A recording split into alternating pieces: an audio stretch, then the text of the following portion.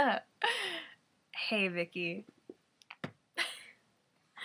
Chapter 3, The Letters from No One. Paragraphs 1 and 2. The escape of the Brazilian boa constrictor earned Harry his longest ever punishment. By the time he was allowed out of his cupboard again, the summer holidays had started, and Dudley had already broken his new video camera, crashed his remote control airplane, and, first time out on his racing bike, knocked down old Mrs. Figg as she crossed Privet Drive on her crutches. Harry was glad school was over, but there was no escaping Dudley's gang, who visited the house every single day. Pierre's, Dennis, Malcolm, and Gordon were all big and stupid, but as Dudley was the biggest and stupidest of the lot, he was the leader. The rest of them were all quite happy to join in Dudley's favorite sport, Harry hunting. Hope you enjoyed that.